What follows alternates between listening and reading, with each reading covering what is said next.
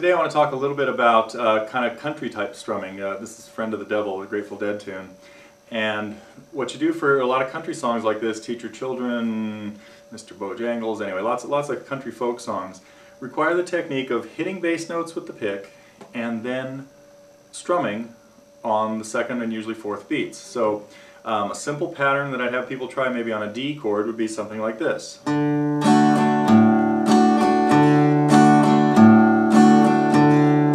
Bass note, then doing a down up, then another bass note and another down up.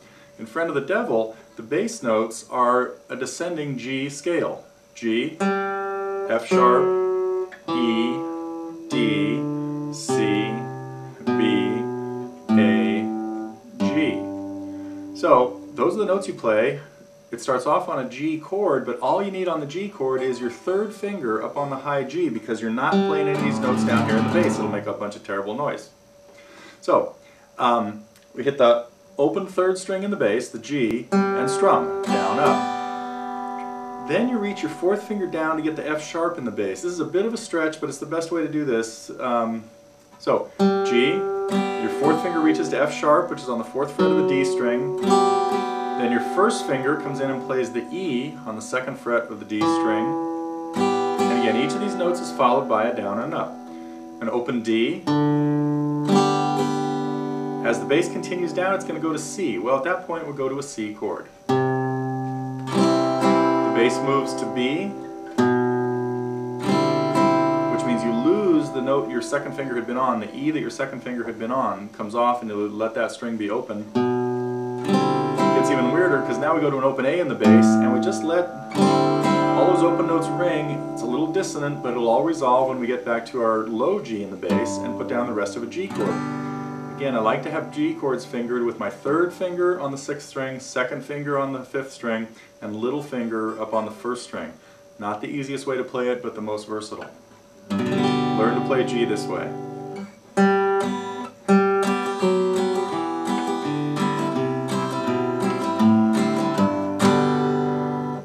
More on Friend of the Devil at Totally Guitars, so come on over there when you get a chance and check it out. Thanks.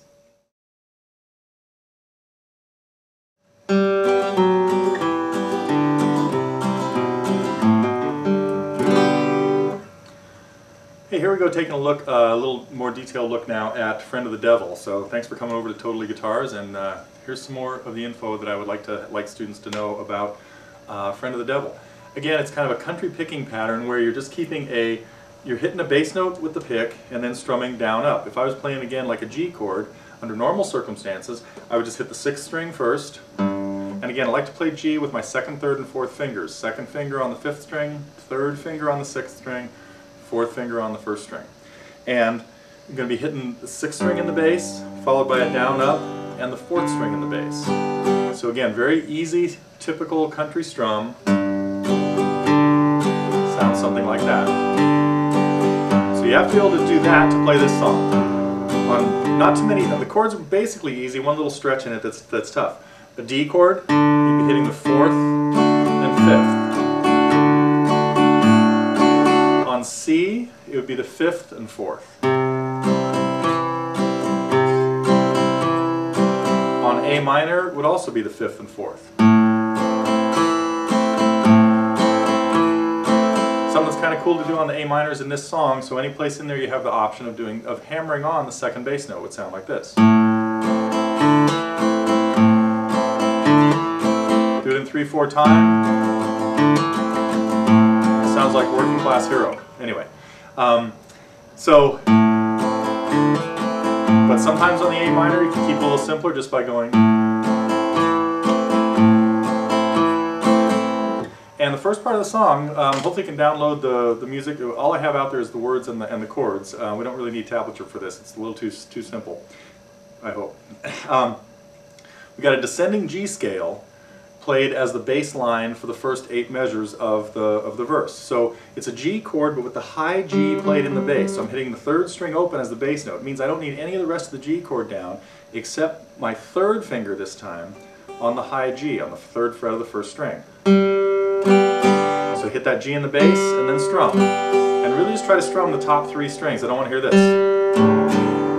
Okay, so we got G in the bass. This high G is going to stay on for all 4 chords. Reach to F sharp in the bass with your little finger. Here's the stretchiest part of the song. Your little finger has to reach to F sharp. Practice it. It's a long way, but you'll get it. Hold the bass note down when you strum. Don't do this. Okay, it's got to sound like... So the bass just descends from G to F sharp to E and to D. Then we're going to have a chord change. It goes to a C chord. Just play like you'd normally play C, I hope. Hitting C in the bass. The bass note changes to B. That means your second finger is going to move to the 2nd fret of the 5th string, and your 3rd finger just stays off. This leaves the 4th string open. You're barely going to hear the 4th string anyway. Then the bass note goes to A, open, and you leave, all you're left with is your 1st finger on the C. This again is not exactly the way, this may not be exactly the way they do it. This is the way I teach it to beginning to intermediate students. And then back to a full G chord for the last bass note. So what we have very slowly is this.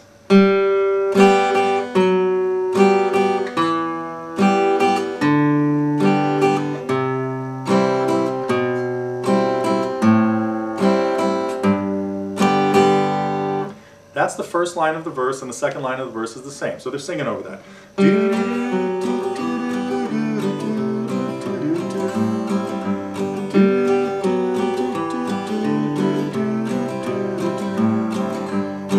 Now it goes to a D chord for four half measures. Each bass note in a strum would really be considered a half measure, and that's the way I have it written out in the lead sheet. So, or the chord chart. So it's now to D, and you're going to hit four bass notes. D, A, D, A. Now you go to A minor and hit A and E, the 5th and 4th strings. Next line is the same.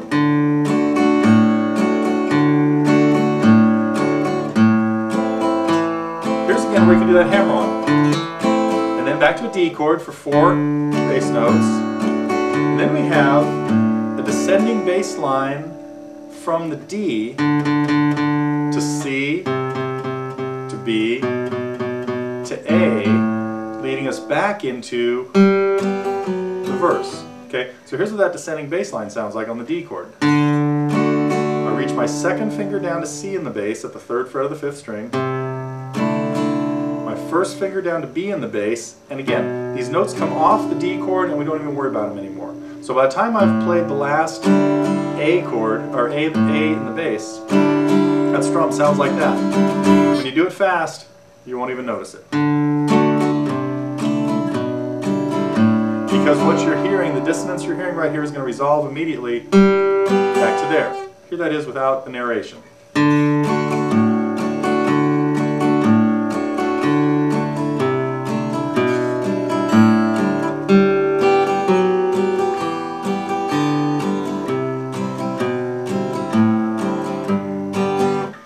The bridge that happens later, that's the Got 2 Reasons Why I Stay Away, or anyway, that part, is just like the chorus, except it's 8 measures of D to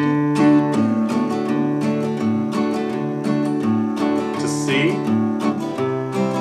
can throw some hammer-ons in the C if we want. Back to D. A little tricky thing coming up here. 8 rounds of D. Then it goes to A minor for 4. C for only 2, back to D. So the phrasing a little weird there in that there are only 6 measures or half measures in that line. I guess that would be the 4th line of the bridge, that is A minor to C. Notice there are not 2 slashes in the 7th and 8th measure spots of the bridge there. So, so there you have it. Most of what really happens in Friend of the Devil. The main thing is being able to keep that strum going and sing it. Song that doesn't stand as an instrumental alone, or doesn't stand alone as an instrumental very well, but a lot of fun to play and sit around the campfire with your friends and sing. So have fun with it.